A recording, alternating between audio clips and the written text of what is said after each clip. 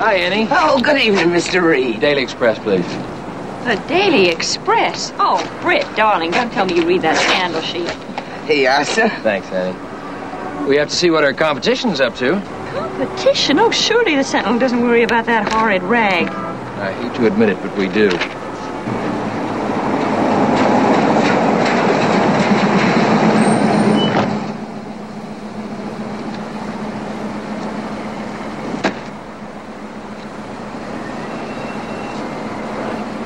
Night, Annie.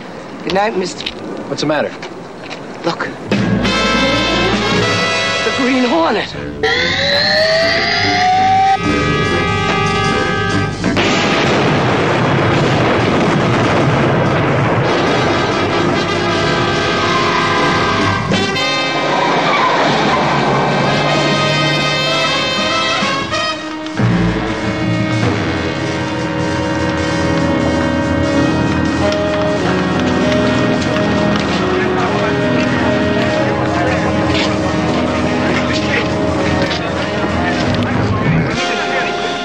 He's dead.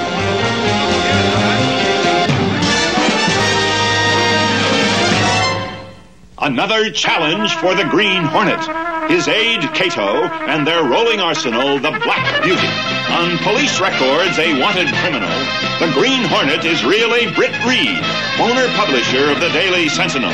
His dual identity known only to his secretary and to the district attorney. And now, to protect the rights and lives of decent citizens, rides the Green Hornet.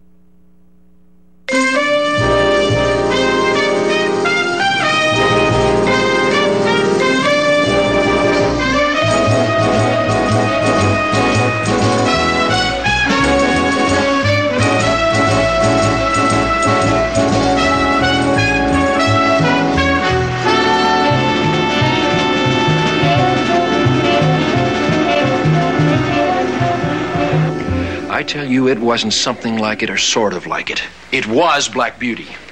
An exact duplicate from the rockets to the magnesium wheels. It's incredible, Britt. How? How could anybody copy your car so exactly? It's not the how that bothers me, Frank. It's the who and the why. Who is this phony Green Hornet? Where'd he suddenly come from? Why the apparently senseless attack on the Sentinel truck?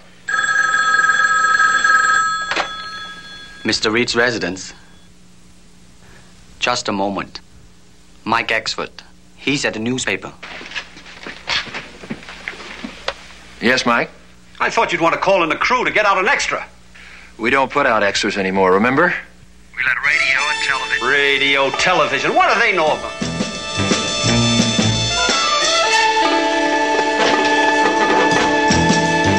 Brady's here. Who's there? What are you talking about? The Green Hornet.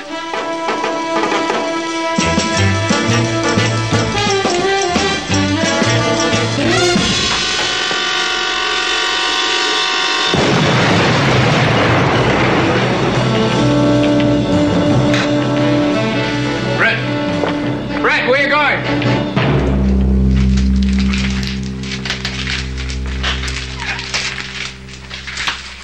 This is awful. Thanks for coming down. Get on the phone and get somebody down here to clean up this mess. Yes, of course. You all right, Mike? A devil, a monster. He's gone too far this time.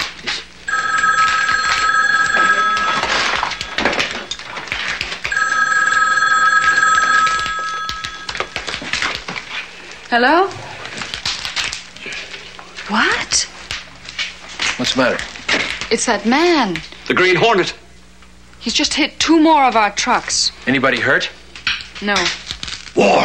That's what it is. War. We've made this town too hot for him. So now he's out to get us. Well, he's bitten off more than he can chew this time. Let's go to work. Where's my...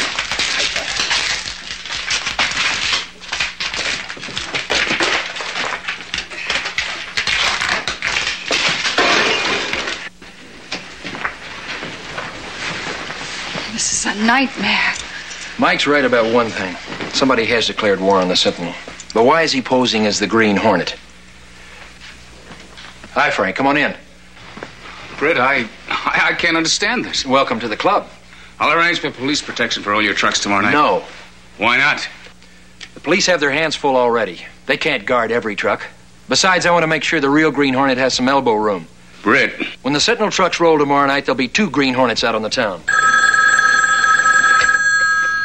Mr. Reid's office? Yes, just a minute, please. It's Dan Scully. Dan Scully? Yes, he said he heard about the attacks by the Green Hornet and has some information you might be interested in. Who's Dan Scully? He used to work here. He's a reporter now for the Daily Express. Yes, Dan? Sure, I want to talk to you. The Pony Room in an hour. I'll be there.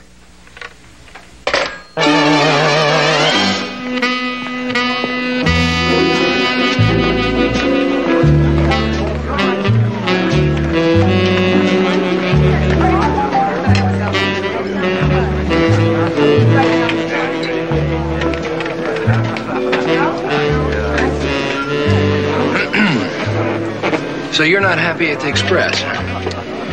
Well, maybe I just don't like having a woman as a managing editor. Especially a woman like Sabrina Bradley.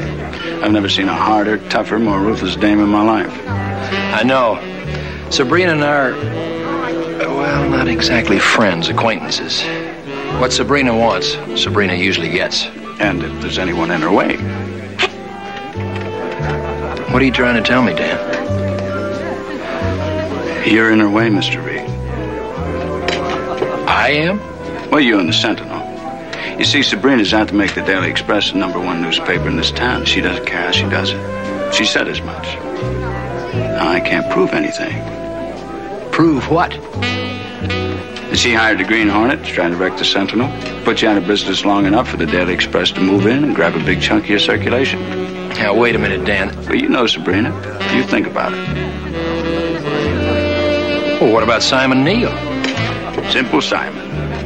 Simple Simon? Now, that's what we call him around the Express. But he's still the publisher and the owner. Just a name painted on his office door. He's never there. He's too busy living it up. Now, the Express is Sabrina's baby. She runs the show. And like I said, I can't prove that Sabrina's behind this trouble you're having. But I thought I'd better tell you what I suspect.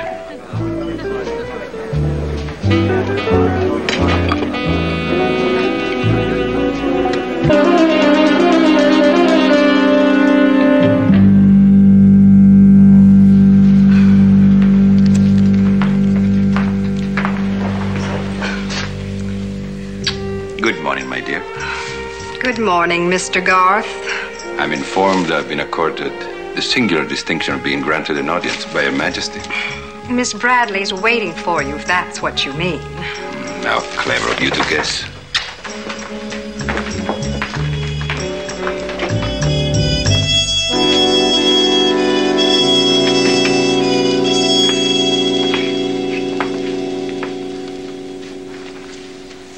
Hello, Sabrina.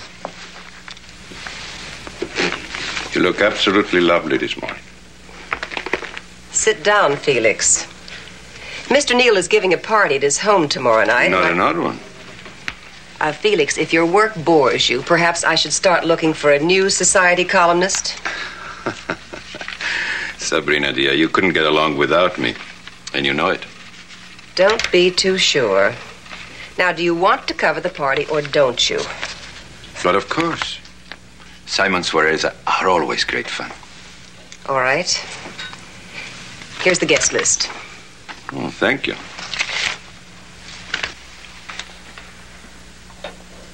One more thing. Mr. Neal may have an announcement to make tomorrow night. Be prepared for it. I already am. And may I be the first one to congratulate you. I hope you and Simon will be very happy. How did you know that? Sabrina, you know what an inveterate snoop I am.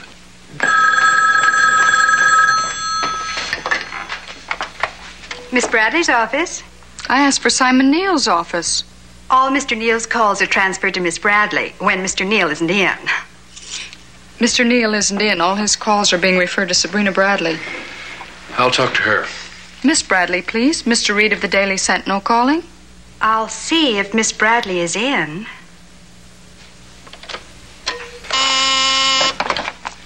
Yes? No. No, I don't want to talk to him. Something wrong? Get out, Felix. If there is anything I can do. Get out.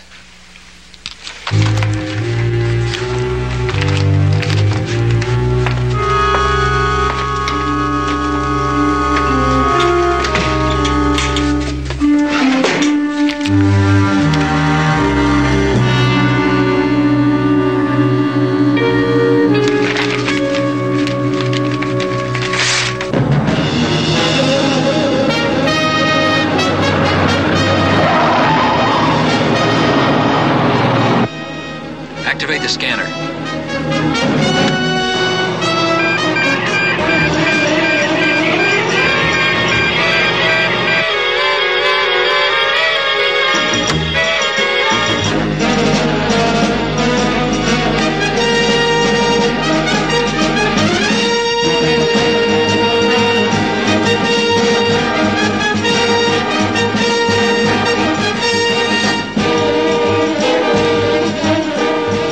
I've got it. Where is it? Parked in an alley off Harmon Avenue. It's laying for one of our trucks. Let's go.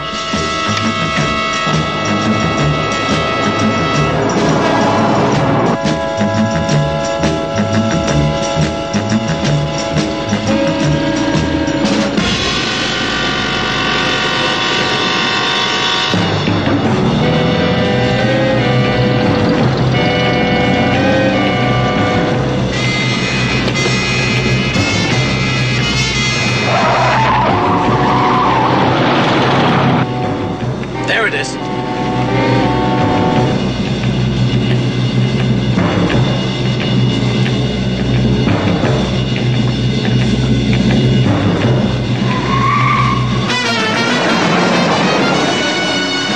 He must have seen us.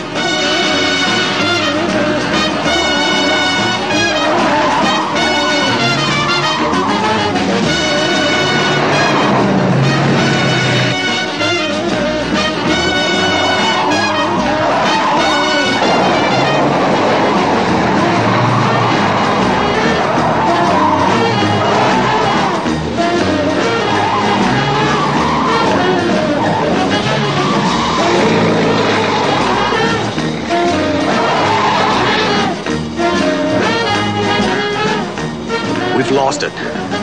Maybe not. Commerce Street.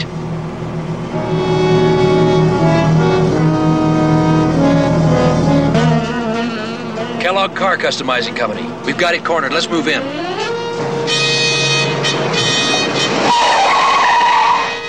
All right, Kato, let's go. A gunshot. Blast that door.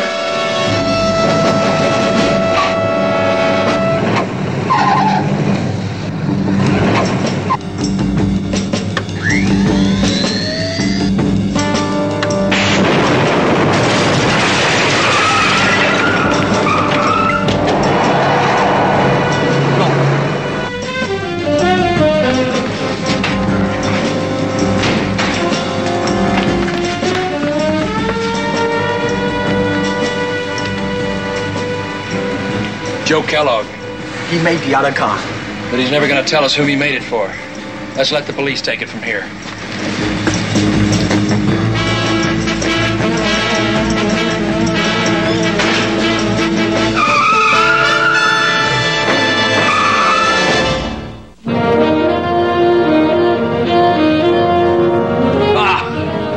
Mike, will you calm down? Calm down. This devil's out to destroy everything your father lived and died for, and you tell me to calm down. That's right. This just came by special messenger. Thanks, Miss Case. This is strange. What is it? It's an invitation to attend a party at Simon Neal's home this evening. It isn't signed. No name on the envelope either. Are you going to go? Yes, I think I shall. After what Dan Scully told you about Sabrina Bradley. Even if what Dan says is true, I don't see Simon Neal being part of a plot to wreck the Sentinel. That's why I want to talk to him. Sound him out about Dan's suspicions of Sabrina. Maybe I'll get that chance at the party. You're making a mistake, Britt. I can feel it. A bad mistake.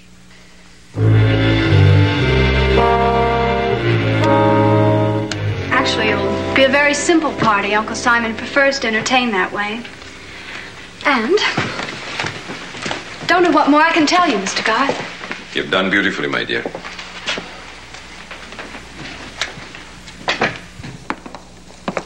By the way, there is one more question about the party this evening.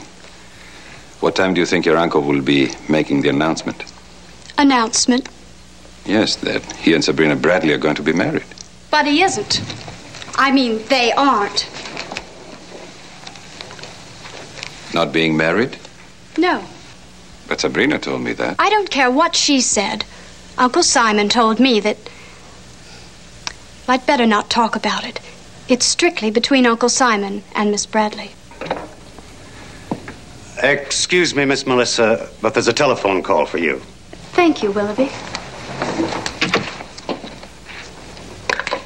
Excuse me.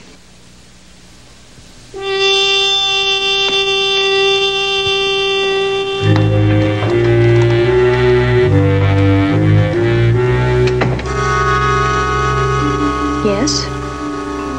Yes, I understand.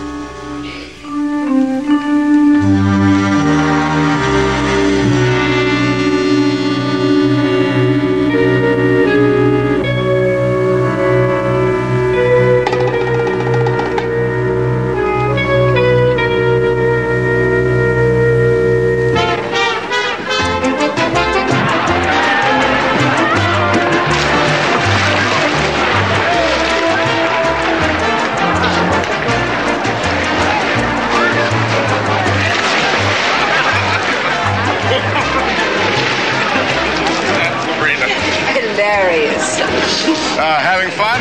Gough? How about you, honey? Enjoying yourself? Lovely party, Uncle Simon. That's my girl. Simon, about the announcement. Announcement? About us, darling. Don't you think you should make it before...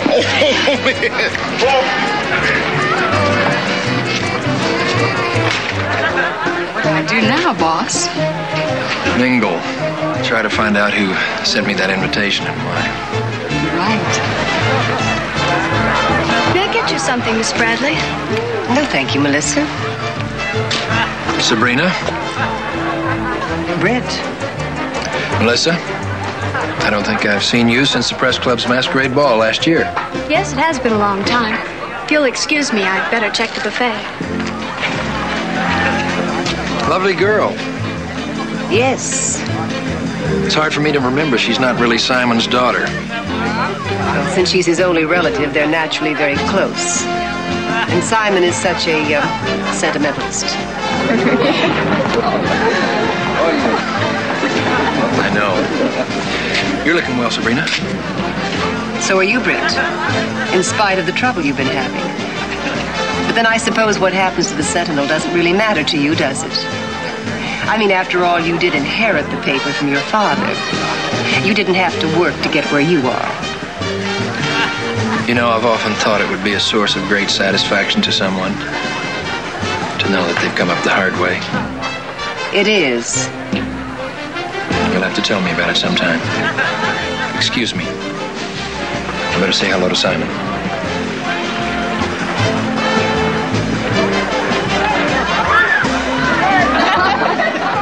Britt Reid. Hello, Simon. Britt, meet the girls. Hi, girls. Girls, meet Britt Reid. Simon, I'd like to talk to you. All right. Don't forget where we left off, girls.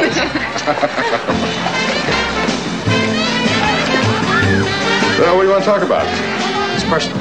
Simon, darling. Yeah. You asked me to remind you when it was 10 o'clock. I did? The mayor, remember?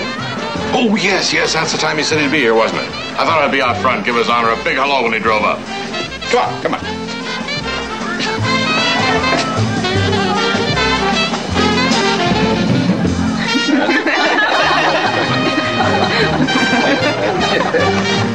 Tell me, Britt, what's on your mind? It's about Sabrina. Sabrina? Fine girl. Good newspaper woman. Think a lot of Sabrina. I hear the two of you are planning on getting married soon. Well, now, you don't want to believe everything you hear, and yet, on the other hand, why shouldn't you?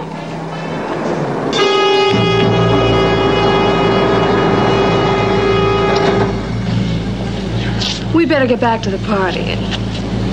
Look! It's the Green Hornet!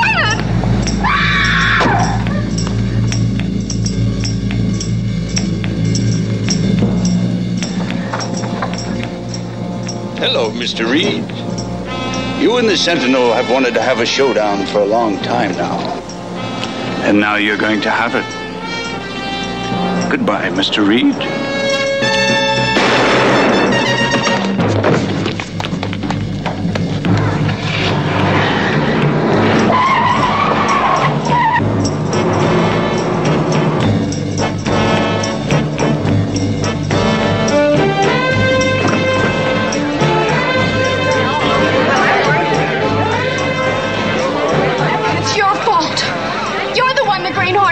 Kill, not Uncle Simon. It's all your fault.